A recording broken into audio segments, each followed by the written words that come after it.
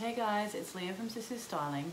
I just wanted to jump on and show you a quick tutorial today about how to dress a table in a French provincial style. So my whole thing with styling tables is I love to use food or greenery as part of the styling. So I love that idea of using the food that you're going to be eating anyway during the meal, or is within the theme that you're trying to sort of represent.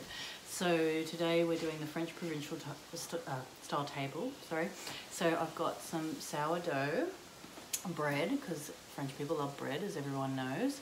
And also, of course, we've got the wine, because French people love wine. Who doesn't like wine?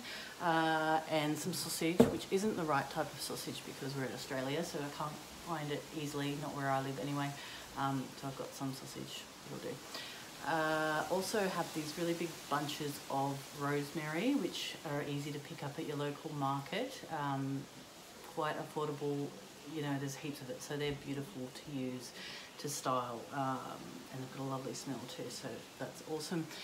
Some pears, there's just an easy thing that you can pick up from your supermarket that look really aesthetically pleasing on the table, got a lovely sort of rust colour to them. And some wooden platters. I've got just 2 wooden platters I'm using. You could use raw pieces of timber, you could use ceramic platters, whatever you have. It really doesn't matter, as long as it sort of ties in with the French theme.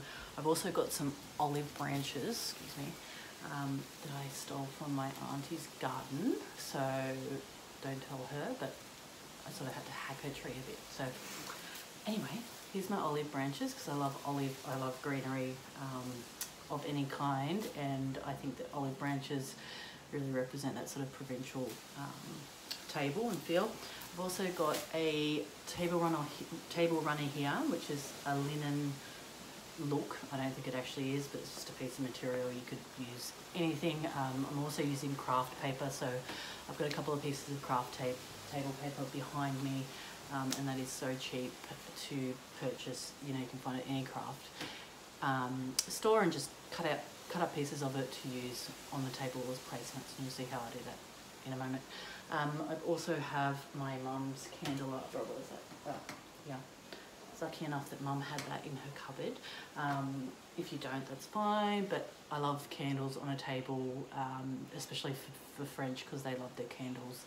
So I think that gives it a really romantic sort of French look. I've also got some dried lavender, which I got from my local garden centre. You could use fresh lavender, you could use roses, some soft pink roses, some soft peonies.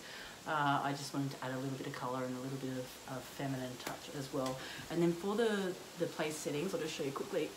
All I've done is get a little bit of rosemary from those big bunches that I bought before, cinnamon sticks, and I've tied it with twine. So that's what I'm going to use to place on my plates to, create just a nice little touch that looks French, that costs next to nothing. So it's that easy. So stay tuned, and I will show you really quickly, literally, how I'm going to dress this French provincial table.